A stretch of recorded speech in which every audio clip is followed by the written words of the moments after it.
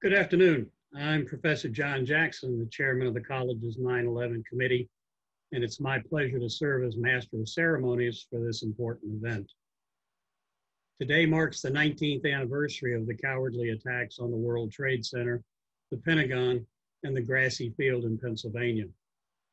Much has happened to the world since this fateful day, and it is highly appropriate that we pay our respects to the patriots and others who have perished in this long fight over nearly 2 decades.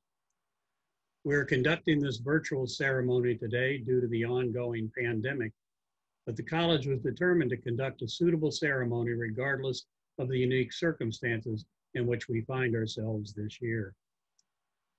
Looking back on September 12th, 2001, we first learned that one of the Naval War College's fleet seminar students had died in the terrorist attack on the Pentagon. A committee was established that day to commemorate this sacrifice. In the days and weeks that followed, we learned of other students and of college alumni who also perished in this tragic event. As word of these losses circulated within the Naval War College family, donations of money, material, and services quickly began to be received by the Naval War College Foundation. The memorial was dedicated in September 2002 and is the end result of their generosity. The focal point of the memorial is a broken fragment of limestone from the west facade of the Pentagon, which was carefully conveyed to Newport by a team of Navy Seabees. This stone, though damaged, is standing upright, signifying the restored and strengthened Pentagon building and the continued strength of the United States Armed Forces. The final tally from the cowardly attack showed that 3 students who were actively enrolled in the fleet seminar program and 8 Naval War College alumni had been killed while on the job serving their country. Their names are inscribed on a bronze memorial plaque, and their memories, along with those of the thousands of others who were killed that day, are enshrined in the hearts of all Americans. I now invite Rear Admiral Shoshana Chatfield, the 57th President of the Naval War College, to offer her thoughts on this solemn occasion. Admiral? Thank you, Professor Jackson. I would like to first recognize the DeCanto family from Cape Cod, who normally come to the Naval War College every year in memory of their son and brother, Navy Captain Gerald F. DeCanto. Jerry graduated in 1998 and was in the Pentagon during the attacks on 9/11. Joining us virtually today is his mother, Mrs. Pat DeCanto, his sisters, Ms. Marie DeCanto and Ms. Dale Choate, and her husband, Mr. Tom Choate, his brothers, Mr. David DeCanto and Mr. Ray DeCanto, who came to the campus this morning to participate in our annual memorial service. Thank you, Ray, for your touching words. I would like to also recognize our Naval War College Foundation, who graciously provided a ceremonial wreath for the occasion. I'd like to welcome our Naval War College community, our Naval Supply School community, our Navy Band Northeast, and our families and friends. Today is an important day. It has been 19 years since we were attacked on American soil, at the heart of our economic trade and the very soul of our national defense. We suffered 2 different types of loss that day. One was tangible, the heart-wrenching loss of human life, and the immensity of material from within the buildings that fell. The other was symbolic. The Twin Towers and the Pentagon represent 2 of the most iconic and recognizable buildings in the country. They stand for strength, success, and the vitality of our great nation. We were stricken at our core that day. Our resolve was tested that day. First responders, school teachers, politicians, students, men, women, and children stood together. We shouldered the grief together, and we rebuilt from the ashes together. We suffered a tragic loss, but are, as a result, standing here today stronger than we were before, together. Mother, father, brother, sister, husband, wife, son, daughter. Those that perished on that fateful day were called by these names, by the people who loved them. We each may not have lost a friend or a family member on September 11th, 2001. And we may not have been first responders or direct witnesses or one of the 6,000 survivors. But I am sure that, like me, we all who were alive on that day remember where we were when we first heard of the attacks. We remember what went through our minds as we watched the news reports, the panic, the confusion, the sadness, and the anger. We are all sons and daughters of someone. Many of us also brothers in arms, shipmates, squadron mates, classmates, friends. We can all put ourselves in the shoes of someone left behind on that day. We can all imagine what it must have been like to call, to leave a voicemail and to call again. Voicemail after voicemail, checking in on someone who would never call back. Tragedy and loss are not reserved for the unlucky. And one day we will all face our death, whether we are ready for it or not. And the reality is, death is hard. And it is often tragic. 2,977 people died that day, of which 10 were from this family, our family. Graduates, former faculty, or staff who once called the Naval War College home. It is important that we never forget their sacrifice and that we honor their memory. They were patriots who believed in what this country and this institution represents, an unwavering defense of freedom. Freedom has never been free. It has been paid for over and over again with sacrifice and countless lives.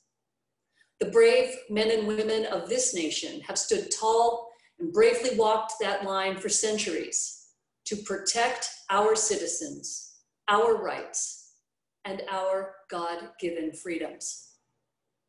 Shortly after 9/11, sitting President George W. Bush addressed the nation with a formal statement. He said, "Attacks can shake the foundations of our biggest buildings, but they cannot touch the foundation of America. These acts shatter steel, but they cannot dent the steel of American resolve." We are a country of warriors made strong by our interwoven history, our varying ethnicities, our cultural heritages, and each individual story.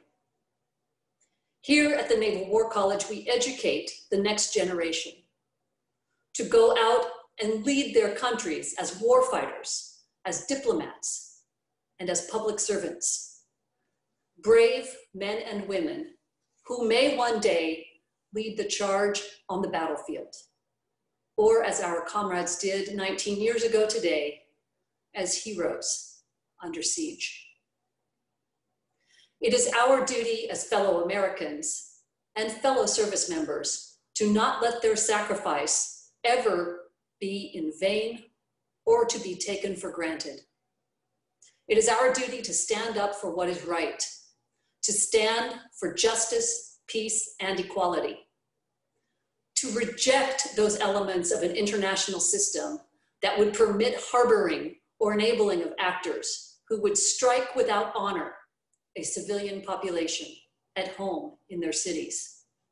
We honor the memory of our lost ones by continuing that fight, by being first and sometimes by being the only ones, sailing upwind into troubled waters, always protecting our citizens and the promise of life, liberty, and the pursuit of happiness, which we believe are the core of universal human values. We will never forget the date, September 11th, 2001. We will never forget the debt we owe our fellow War College comrades, all who gave their lives for freedom. Our compassion for their families must never fade. Our courage to carry on must never waver. On this 19th year of remembrance, may God bless those lost, their families, and our great nation.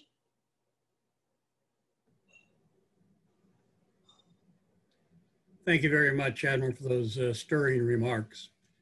I'd now like to take just a little bit of time to talk about each of the patriots that we're saluting today. Captain Gerald F. DeCanto. Captain DeCanto was a 1998 graduate of the College of Naval Warfare.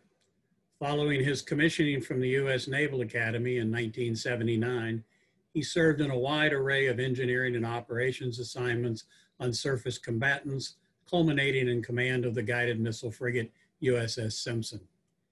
He was serving as director of the Current Operations and Plans branch in the Navy Command Center at the time of the attack.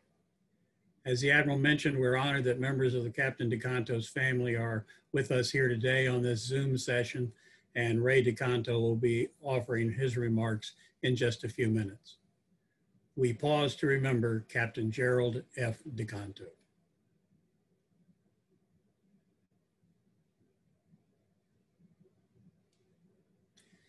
Lieutenant Commander Robert R. Elseth completed his War College studies through the Fleet Seminar Program here in Newport, Rhode Island. A graduate of the Ohio State University, he served on surface combatants and engineering and weapons positions for a decade before transferring to the Naval Reserve. He was a reservist serving on active duty in the Navy Command Center at the time of the attack. We pause to remember Lieutenant Commander Robert R. Elseth.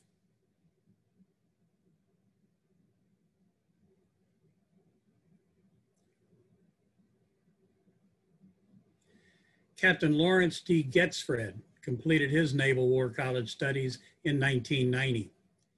He enlisted in the Navy in 1963, completed Aviation Officer Candidate School in 1972, and then served as a Naval Flight Officer in the patrol aviation community.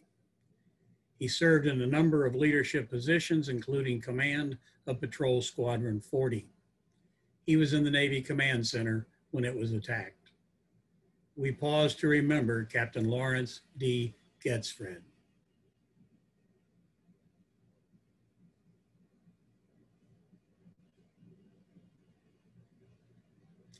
Miss Angela Marie Houts was a student in the college's Fleet Seminar site in the Pentagon.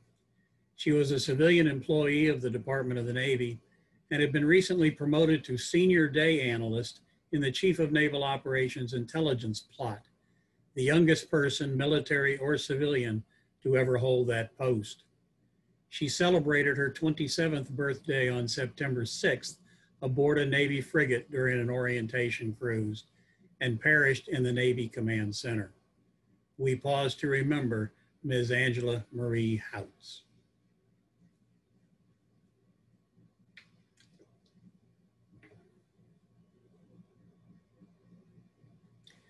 Lieutenant Commander Patrick Jude Murphy completed his studies at the college's Fleet Seminar site in Great Lakes, Illinois. He attended the Navy Nuclear Power School, graduating in 1986.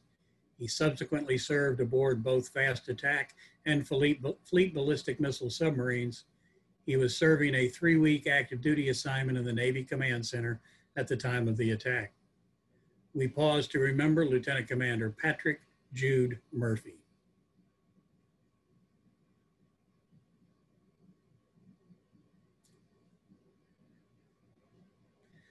Lieutenant Jonas Martin Panic was studying national security decision-making at the college's Fleet Seminar site in Annapolis, Maryland. While a student at the Naval Academy, he excelled as a football player and a power lifter. After graduating in June 1997, he completed the Naval Intelligence Officer's Basic Course.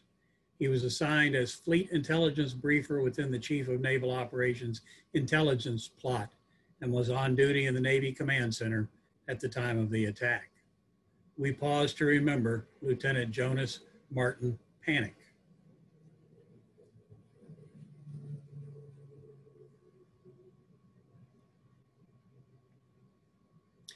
Captain Jack D. Punches, U.S. Navy retired, graduated from the College of Naval Command and Staff in 1985.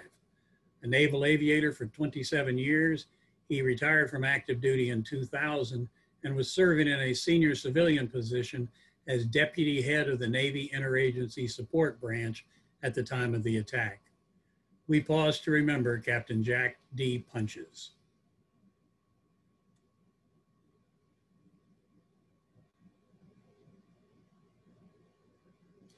Commander Robert A. Schlegel completed his studies at the college's Fleet Seminar site in Norfolk, Virginia. As a surface warfare officer, he served aboard cruisers and destroyers, including a tour as executive officer of the destroyer USS Arthur W. Radford. He was serving as the Deputy Current Operations and Plans Branch Head at the time of the attack. We pause to remember Commander Robert A. Schlegel.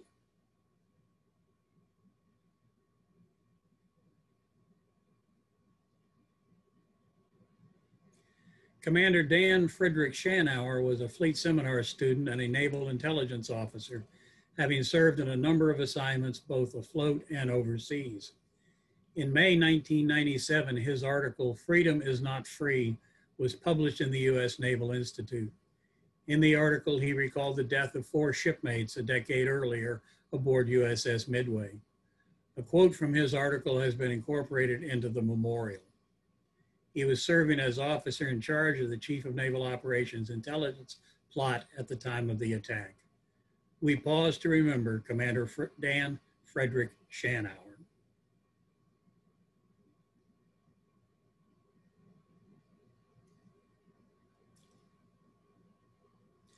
Lieutenant Colonel Kip Taylor graduated from the College of Naval Command and Staff in 1998. The son of a career Army officer, he was a member of the Army Adjutant General Corps with extensive experience in administrative and personnel matters. On 11 September 2001, he was serving as military assistant to the Deputy Chief of Staff for Personnel, Lieutenant General Timothy Maud, who also died in the attack. Kip was posthumously promoted to the rank of Lieutenant Colonel. Kip's wife, Nancy, gave birth to a second son months after the attack and then passed away from cancer the following year.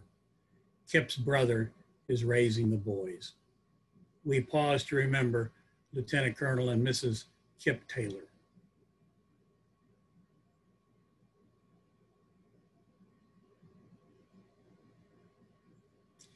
Captain John D. Yamnicki, Sr., U.S. Navy retired, was a graduate of the Naval War College class of 1967. He was aboard American Airlines Flight 77 when it destroyed the west facade of the Pentagon. At age 71, Captain Yamnicki was the oldest person to die during the Pentagon attack. A member of the U.S. Naval Academy class of 1952, he served with distinction as a Navy fighter pilot, test pilot, and astronaut candidate, ultimately serving as director of the Navy Test Pilot School in Pax River, Maryland. We pause to remember Captain John D. Yamnicki, Sr.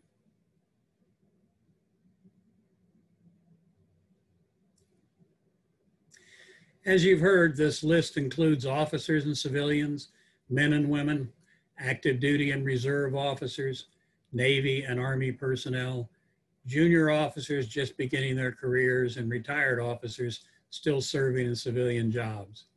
It is a cross-section of our military forces and evidence that patriotic sacrifice is not limited to any one group or category of Americans. Earlier today, Rear Admiral Chatfield and Mr. Ray DeCanto placed a wreath at the 9/11 Memorial here on campus. We will now share a video of that ceremony.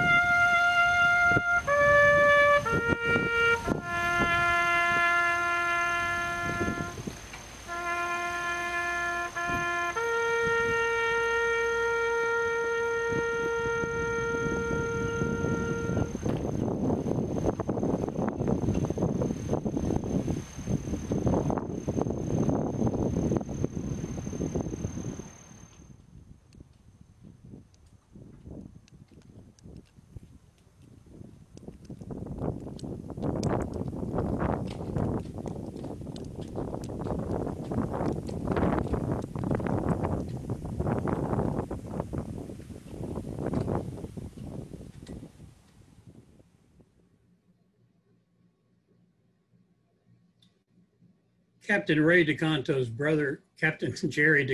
brother Ray will now offer his reflections on the events of 9/11.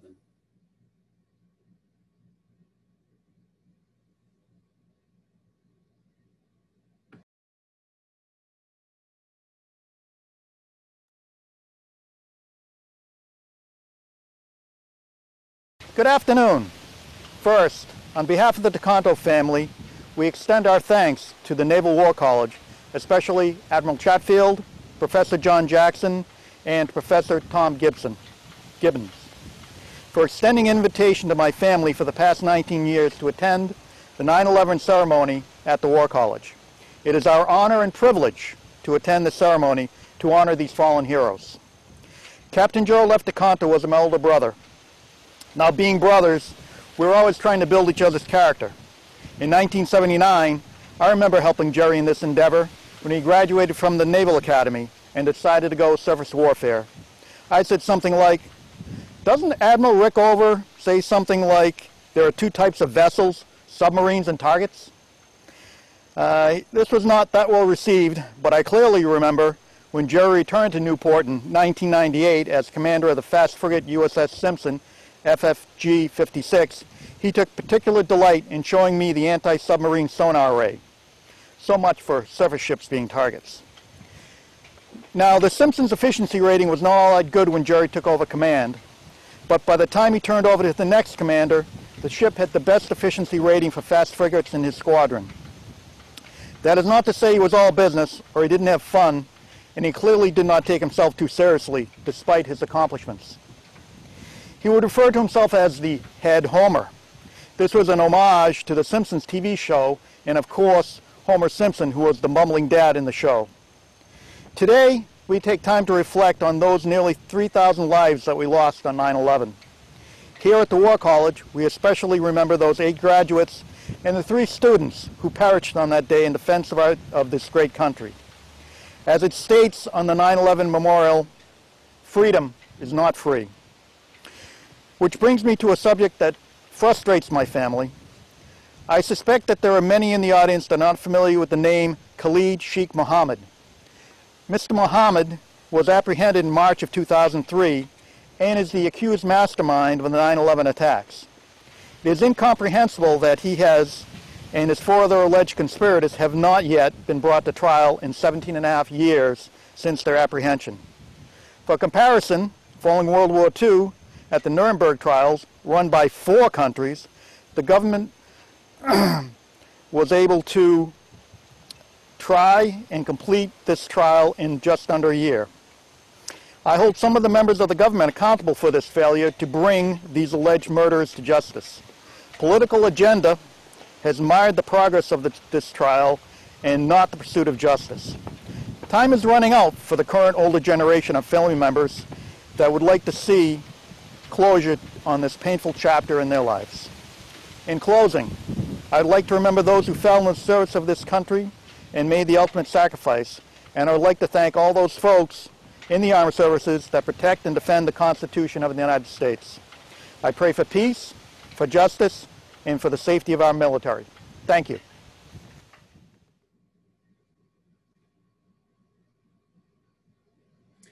Well, thank you very much, Ray, for those outstanding remarks. And we've been honored to have you and your family on campus every year since 2002. This concludes our ceremony. Thank you all for joining us this afternoon and honoring the memory of these great Americans. After a brief pause, Admiral Chatfield will commence the Naval War College Town Hall meeting. Thank you very much.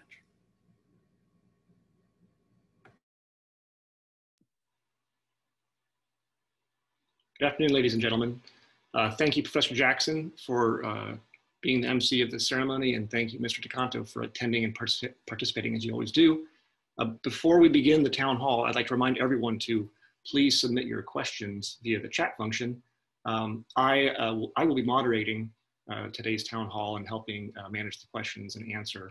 For those new students who don't know me, I'm Captain Joe Gerard. I'm the Chief of Staff at Naval War College, and I wasn't here for the last town hall, so I'm happy to be here for this one and look forward to the questions and answers and hearing from all of you what your concerns are.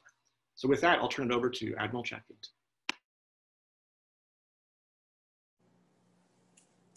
Hello and good afternoon. I'd like to begin this town hall meeting with a moment of silence, as we have done so many times in the past. On this day in particular, we know that many hearts are heavy and many people are still experiencing grief and remembrance of their lost loved ones. We know that there are others in our country who are suffering from sickness and from the devastating consequences of COVID-19, and others still who are engaged in raising our awareness across this country of social injustice that they and their families and members of their community have experienced over time. And so I ask for just a moment of silence today.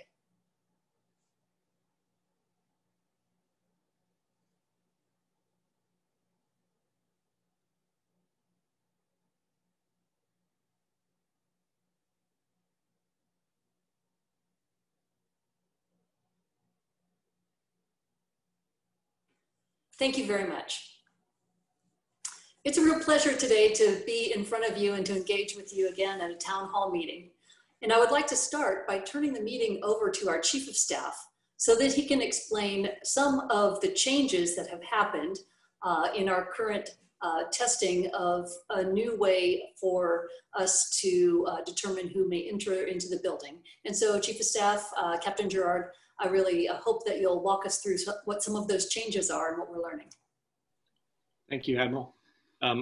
Many of you already know, some of you don't. We've recently transitioned from a mission essential personnel only posture to what we're calling phase 2 of our reopening. Now, the transition to phase 2 carries with it a delegation of approval access for entering campus buildings. So while we were mission essential, we had people who were on a list that were identified as mission essential personnel that could access campus.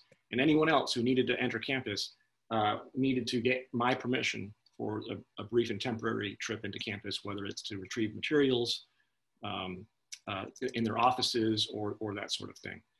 With the switch to phase 2, I am getting out of the business of approving access, and that has been delegated to the dean's level. So each dean will be managing for their staff and faculty their physical footprint on campus. Now we're going to continue utilizing telework as much as we can. We're also going to continue with delivery of education via online mechanisms, Zoom and Blackboard, Collaborate, and the tools you're already using. So in some respects, this shift to phase 2 is not a significant increase in our physical footprint, but what it's designed to do is to begin allowing us to exercise our proficiency at spending more time on campus. And this proficiency is going to help us with following all the COVID-19 mitigation measures that we have put in place, to practice all those things that we need to do to keep our workforce safe and healthy, and to enable us to achieve our mission. While we're in phase 2, I'd like you to know that the Threat Working Group is hard at work on looking at what phase 3 looks like. And the primary feature of phase 3, and I'm sure many students are eager to hear this, is some limited, measured face-to-face interaction on campus in your seminar groups. We're mapping out what this looks like. We're mapping out how we manage it. Rest assured, where we are now with all online education and where we intend to go in the future, which is back to in-person, in-residence education, this is a transition process. And we're deliberately taking our time with it so that we can learn from any mistakes or missteps along the way to prevent health issues and to allow us to successfully achieve our mission. There'll be some very technical challenges we have to overcome because, as an example, if we have a seminar that's meeting on campus and one of the seminar members is ill or not feeling well, and we therefore want you to stay away from campus in that case, we need to have a mechanism for that seminar member to be able to remotely connect to their seminar discussion. So that's just one of the many challenges we're working through.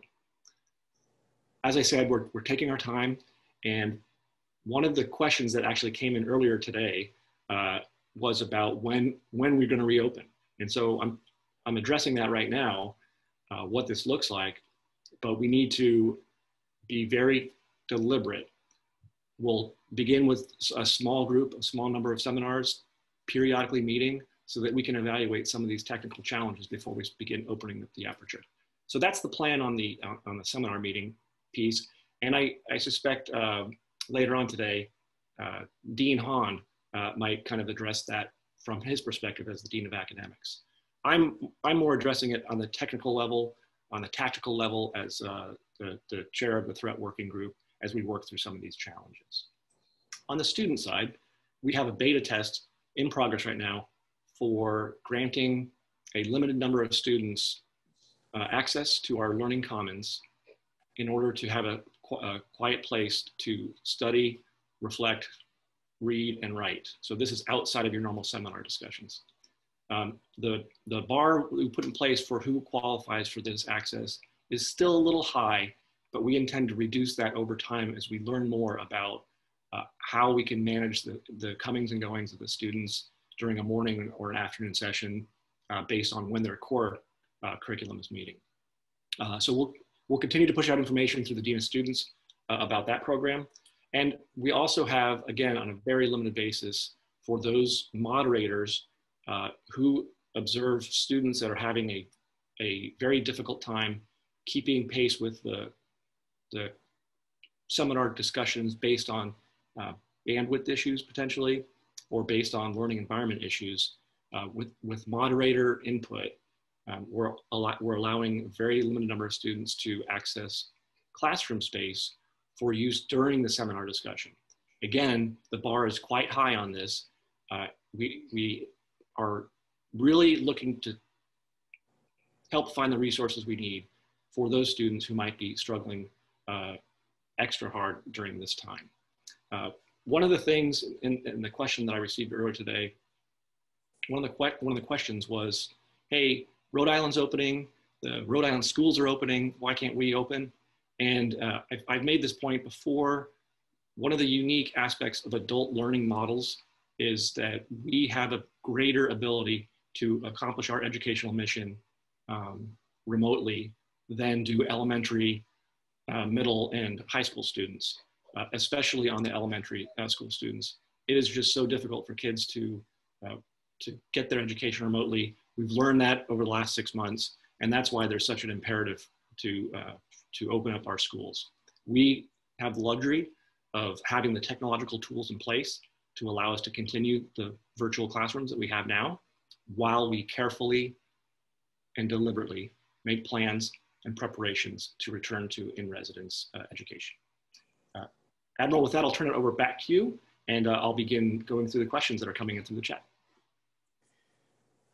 Thank you, Kaz. And I'll pause here because I know that Dean Hahn may have something to add to what you just said. So Dean Hahn, if you'd like to come on.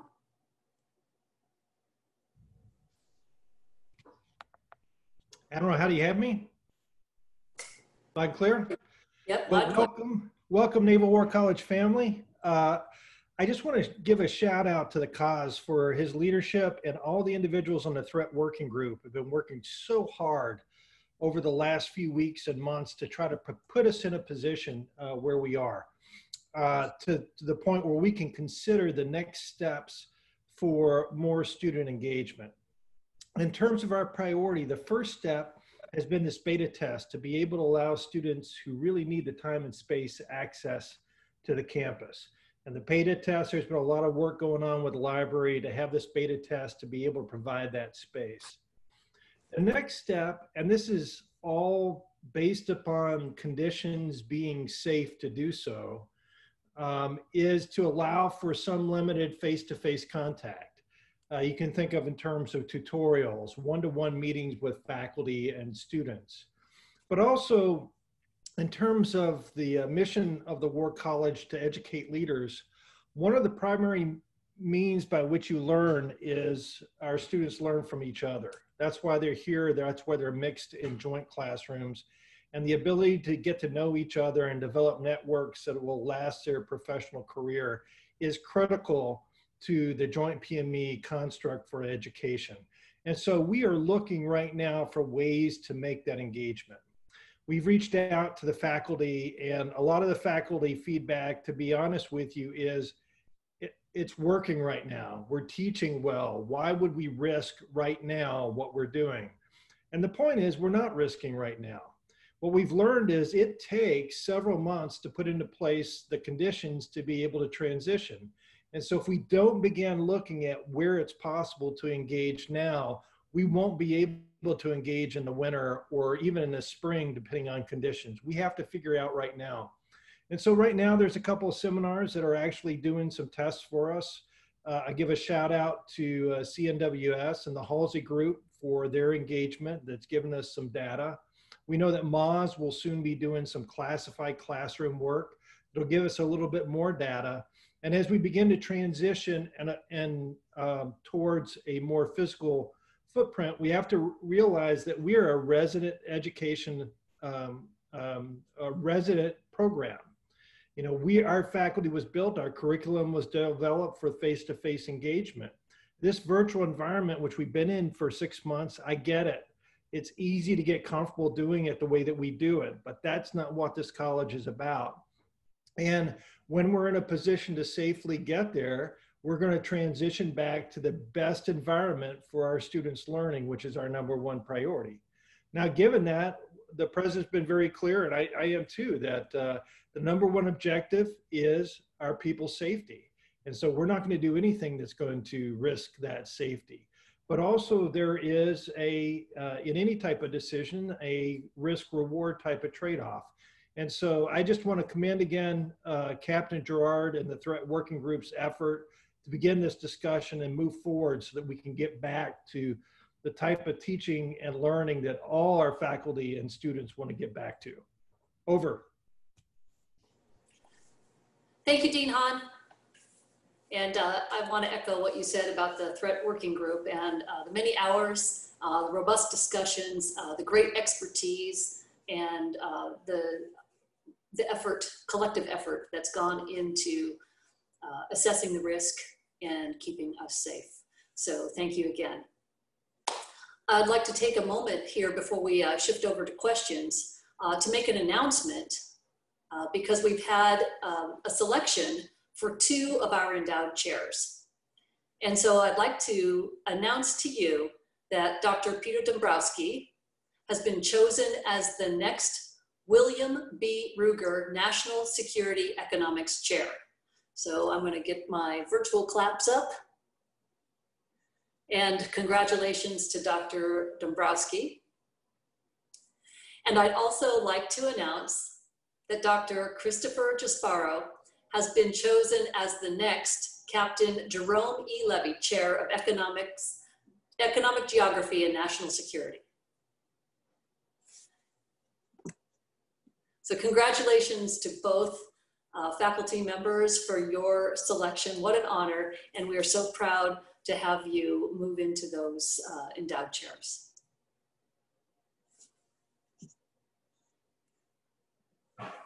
And now I'll turn it back over to the Chief of Staff, who may have some questions coming in from our community. Thank you, ma'am. First, I appreciate the acknowledgement of the Threat Working Group's efforts so far. And I'd like to really deflect any thanks that's coming to me and make sure that it's going to the team. And early on, we recognized that no one person is going to be able to figure this out, and that we need to put our collective heads together to work through these really difficult challenges, come up with ideas, poke holes in the ideas to figure out where things aren't fully thought out. And again, we couldn't do it without the whole group of about 30 to 35 people on a given day. So thank you, Threat Working Group, for helping us sort through this. We do have a couple questions, ma'am. And I think several of them actually would fall to me to answer based on kind of my recent comments about the shift to phase 2. 2 of the comments have to do with the impending foul weather that we're going to see, right? As we approach wintertime, the weather's going to get worse. One of the concerns is, are we going to expect a flu shot X? And the answer is that the clinic, our Naval Medical Clinic, is developing plans for delivering a flu vaccination. They don't have it yet. I think they're looking at October or even as late as early November. And they're also developing a plan that's going to be different than a normal flu shot X, which tends to cycle many, many people through a very quick process to get as many doses delivered as possible. And obviously that's not very conducive to the COVID-19 environment. So the clinic will distribute their plan when they have it. But in the meantime, yes, we are planning on delivering flu vaccine. The other winter weather question is one that is also vexing my children. And that is the question of, wait a minute, if we have all this online education set up, does that mean there's no more snow days? And the answer is, snow days might be a thing of the past. You know, we'll figure out what that looks like, but we have the tools in place to allow us to continue moving forward even when there is a snow event. So unfortunately, we may have to think of snow days in the past tense. There was a very good question about metrics that were used to assess the shift to phase 2. And I think the following question is, what are the conditions going to be to shift to phase 3? And really what I've talked about repeatedly is the idea of 3 things really being in place. First, we've got the plans and preparations in place to move to the next step in a safe and effective manner. Second, we've developed the proficiency with our existing COVID-19 measures. Jumping week by week from phase 1 to phase 2 to phase 3 would not allow time to develop that proficiency and build those habit patterns of good social distancing and mask wearing and hygiene and all the very detailed COVID-19 measures that we have in place that are actually different at different locations in the college, because each kind of local area on campus has its own unique mission requirements and physical context. So we've had to really do a lot of planning to make sure we're doing this that fits in every location. And the third thing is the external conditions. Right now, knock on wood, Rhode Island is experiencing quite favorable conditions relative to some other states. We've got a low positivity rate. We've got a relatively low number of new cases per 100,000 people in the state. And so those are all positive factors that would lead us, if those external conditions continue, would lead us to continue moving forward based on, as I said, the plans in place and the proficiency developed, those habit patterns to implement the measures well. So that's the answer to that question. I also received a question about how can a seminar volunteer to be a test case? That's an excellent question. And as a threat working group reaches a point where we've got tentative plans in place enough, we'll be reaching out to the Dean of Academics and the department chairs to identify who might be a good candidate to execute a test. So thank you for that question.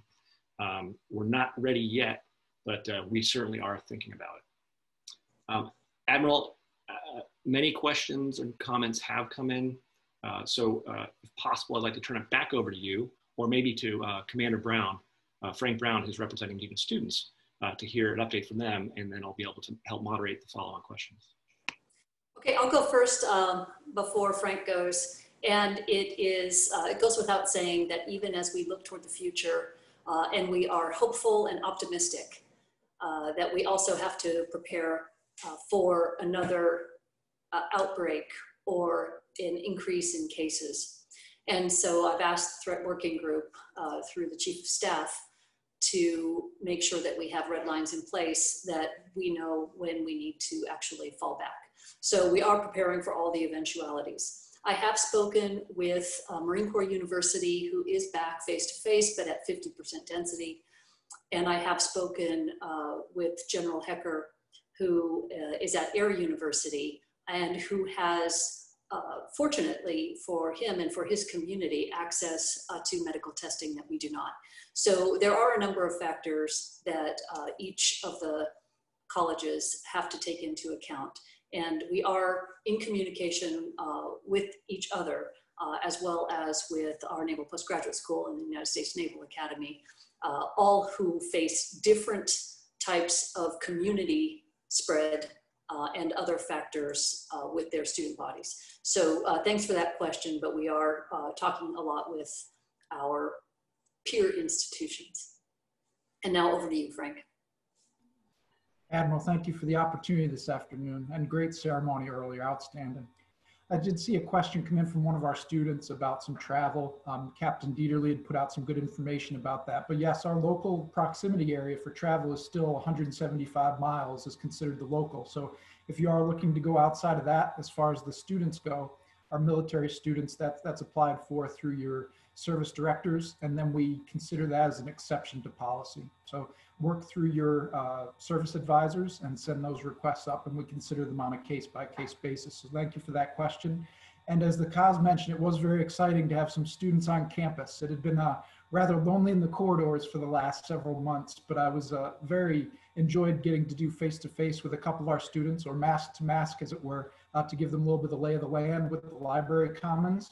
And next week, we'll also be having some students come outdoors to campus to do their student photo and to receive their access badges, as we're hoping to provide more access as we go forward.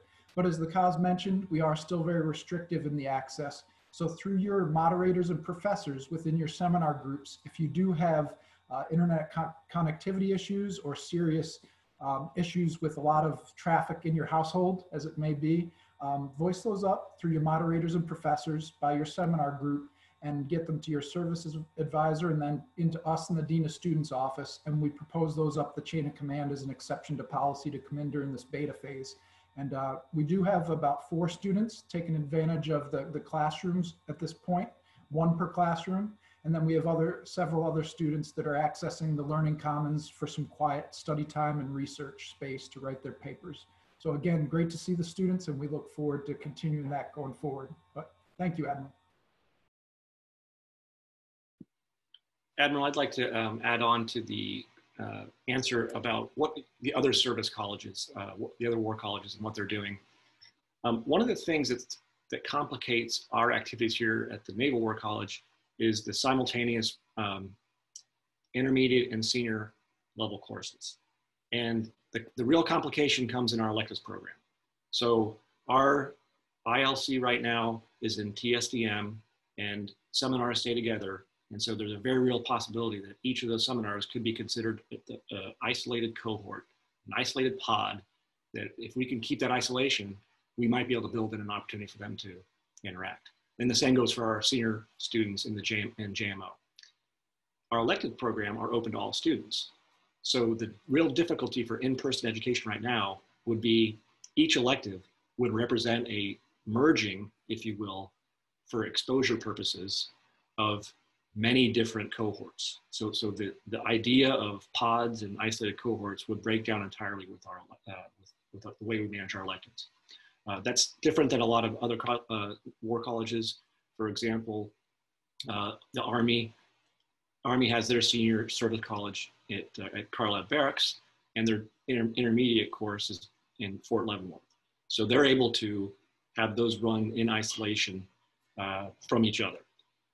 So I just wanted to add into that. That also ties into one of the questions that did come in via chat about can our electives meet in person off campus? So as the threat working group is evaluating what phase 3 looks like, the approach we're taking is based on minimizing the risk of what I just talked about, of mixing cohorts. And so early on, what we're seeing is the strong possibility that we're going to continue electives fully virtual as a way to prevent any of that sort of cross exposure between the various seminars within the ILC and SLC, or even across those 2 courses. That being said, if we are able to come up with a method that allows seminars to conduct their seminar meetings in person on campus, we would be doing it with those 2 courses, with TSDM and with JMO. If simultaneously, if electives are choosing to meet in person off campus, we've kind of defeated the purpose of maintaining that cohort isolation. So again, as a threat working group evaluates this, I'd ask for any educational opportunities that are going to happen in any mode other than virtual. We really need to ask the question first and then evaluate how we can do it. As an example, we recently approved one of our electives to conduct a single in-person tour of the Newport area as they evaluate war at sea in the age of sail as part of our graduate certificate in maritime history. So a very important part of the course, and they have planned out in depth how they're going to mitigate risk. And we looked at it carefully and evaluated that the measures put in place were going to be adequate to help prevent any kind of possible exposure between students. And so we've approved that. But again, that request was made. We did some deliberate risk mitigation planning, and we said, yes, we'll do that. Again, I would ask anyone who's wanting to meet off campus in person to please A, think about what that means for your fellow students, and B, ask permission so we can figure out if that's okay. Another question that came in had to do with contact tracing. Kaz, before you move on, I'd like to just interject something because I did see in the chat there are some questions about moving activities to off campus. So we've got a restriction on campus, so let's just move them off campus. And let me just assert that for sanctioned events, including class experience events that are related to the United States Naval War College, ultimately I own that risk. And so I know it might seem just easy to say, well, we'll just move it off the campus since the campus has the restrictions. Please don't neglect to understand that the United States Naval War College provides the overarching administration and stewardship of each of our students as they come here from their home agencies and home services and home countries. And that aggregated risk is mine to bear. Thank you. Yes, ma'am, thank you. So a couple of questions that had come in probably while I was talking. One of them is about how this mixing or breaking of cohorts affects LPA. Now, LPA is unique because it's one of our core courses, but it's delivered in the mode of our electives. So as the threat working group evaluates what that looks like, we're more than likely going to keep LPA virtual for now as we work through figuring out how to get into phase 3. But ultimately, we'd like to get everyone in person, which is going to take time. Conditions have to be favorable, and we have to do our jobs individually and collectively at implementing all the COVID-19 measures. There's a question about SCI electives, and I'd say classified electives in general, how those will happen. And I think Tim Schultz is here. I'd like to turn it over to Tim Schultz to address where we are on working through that.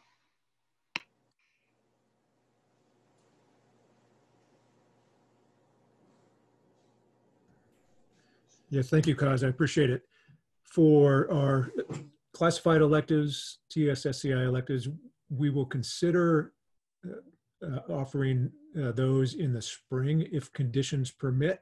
But right now we've arranged the schedule for this academic year, so we are not including classified electives beyond the advanced research projects that are already ongoing.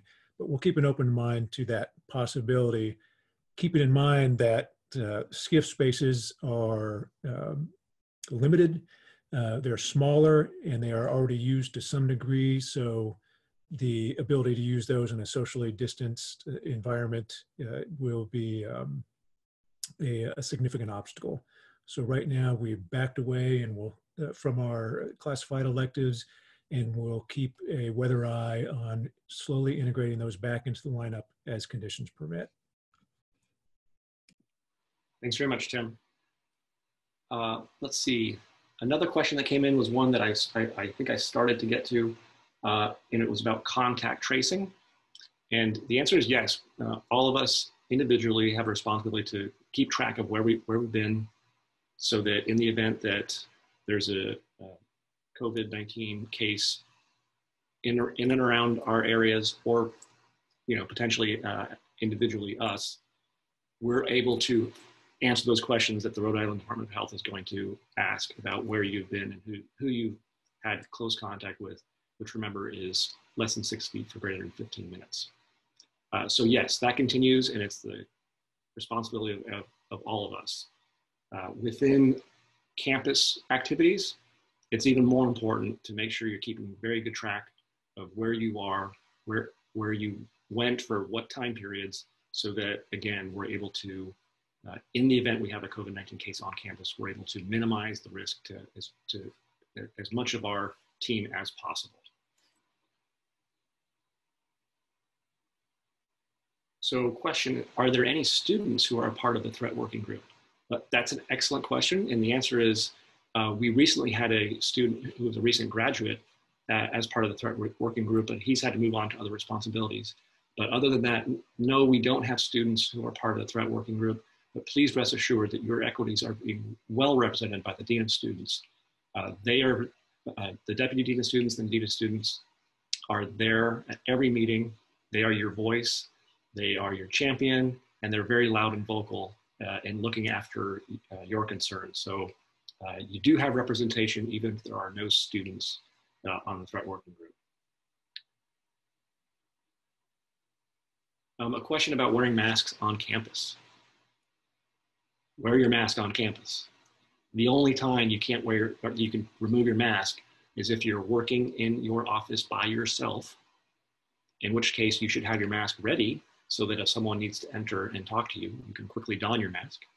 And the other time would be if you are temporarily taking a sip of your coffee or whatever, or water or whatever you have with you, then of course you would just very quickly lower one loop, take your sip, and reseal your mask. Otherwise, you have to wear your mask on campus at all times. And I think that's I've covered all the questions that have come in. I know we want to be respectful of everyone's time. It's 1300, a little after 1300. And so, Admiral, I'd like to turn it back over to you, and maybe you can close us out unless I get an urgent question at the last minute.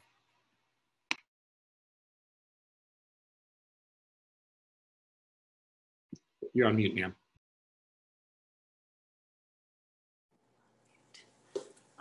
Sorry, I turned that off because my grandfather clock was chiming. But I wanted to say thank you to all. Thank you to the Chief of Staff for being an excellent moderator, to our wonderful deans and senior leaders around the college for the very hard work that you're doing to make sure that we're able to deliver education in this environment and that we have a stable platform from which to do so. And for all the work that goes on from our staff to keep the machine running. I really am grateful. And to students who have come here and are really just up and on step now, deep into the studies and deep into the challenges of getting to all the material and putting your best synthesis and understanding forward in the classroom. And I'm just really grateful to be here at the Naval War College to see all of this come together and to see our constant improvement in this environment. So great job to all. Have a wonderful weekend. And I really wish you all well on this day, Patriot Day, in the United States of America, a day that is so significant for us and so meaningful to many among us who have known someone who was lost, some family that has suffered, and just please take care of each other and be good to each other today and into this weekend. Thank you.